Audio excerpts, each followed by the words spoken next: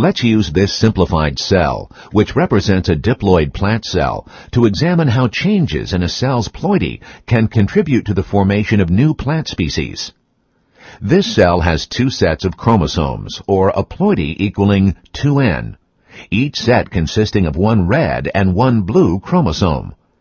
In a pair of homologous chromosomes, one chromosome originates from the female parent, indicated by the stippling, and the other originates from the male parent.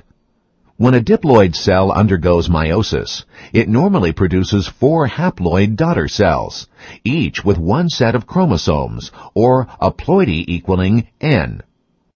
Every so often, an error called non-disjunction occurs in meiosis, and some daughter cells get too many chromosomes, while others get too few. Non-disjunction can occur in meiosis 1 or meiosis 2, but here we'll look at an example in meiosis 1. In meiosis 1, chromosomes would normally segregate from each other, with the chromosomes of each homologous pair going to opposite poles.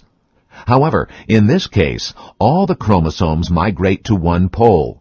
One daughter cell has no chromosomes, and the other has 4. The cell with 4 chromosomes continues through meiosis 2.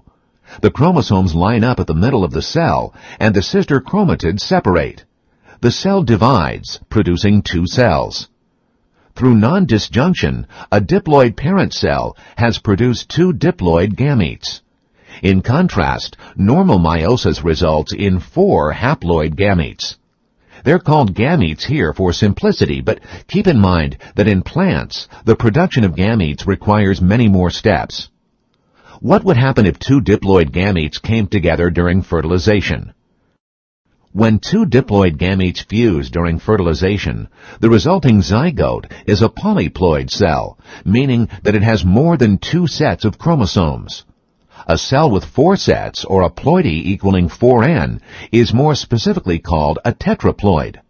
This cell can also be called an autopolyploid because the doubled chromosomes are from the same species. The prefix auto means self.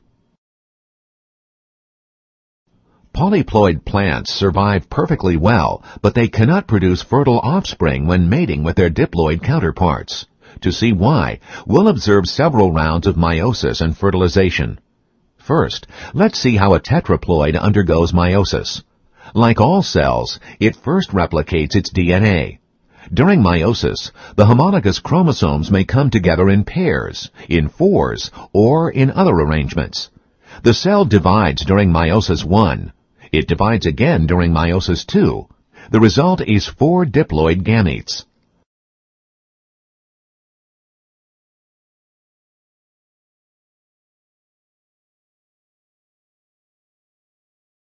Let's now consider the act of fertilization.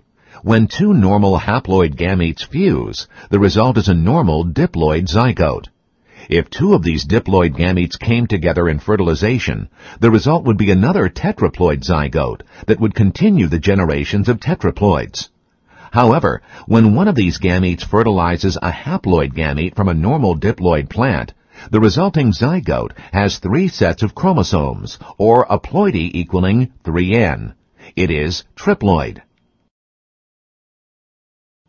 Although a triploid zygote typically develops into a viable plant, meiosis in the triploid is a confusing affair. Before meiosis, the cell replicates its DNA. During meiosis 1, the homologous chromosomes undergo synapsis. The extra chromosomes lack homologs. They may pair with the other 2, or they may not. The cell divides. Each daughter cell receives a unique assortment of chromosomes. The cells divide again during meiosis 2. In this case of triploidy, all the gametes have an extra chromosome and are designated N plus 1. In a system with more chromosomes than this example, every gamete has a different assortment of extra chromosomes. Apparently, this imbalance prevents seeds and pollen from developing normally. Many so-called seedless cultivars, such as bananas and watermelon, are triploids. Tetraploid gametes, on the other hand, have a balanced number of chromosomes. Because the tetraploid and diploid plants mate to produce sterile triploids, they are reproductively isolated and are considered 2 separate species. These diploid cells are from two different plant species. If the plants mate and create hybrid offspring, speciation can result. One of the cells has a diploid number of 4 chromosomes, and the other has a diploid number of 6. When these cells undergo meiosis, they produce cells with haploid numbers of 2 and 3 chromosomes respectively. Let's say that pollen from one species fertilizes an ovule from the other. In this case, the hybrid zygote may be viable because the sets of chromosomes it receives from each parent are complete. However, because the chromosomes don't exist in matching pairs, this zygote is essentially haploid, with a haploid number of 5. Without pairing chromosomes, a cell cannot divide by meiosis, but it can divide by mitosis. If a non-disjunction error occurs in mitosis, the cell's ability to divide by meiosis can be restored. Before mitosis occurs, the cell replicates its DNA so that each chromosome consists of 2 chromatids. The chromosomes move to the middle of the cell. In this case of non-disjunction, all of the chromosomes move to one pole of the cell as the cell divides. The daughter cell that receives the chromosomes is now diploid, and it has a diploid number of 10. A cell with pairs of chromosomes can divide by meiosis, producing gametes with 5 chromosomes. These gametes can fertilize each other, resulting in a diploid zygote with 10 chromosomes. This zygote represents the beginning of a new species. It contains all the chromosomes from its 2 parent species, but is now reproductively isolated from its parents because they all have different numbers of chromosomes.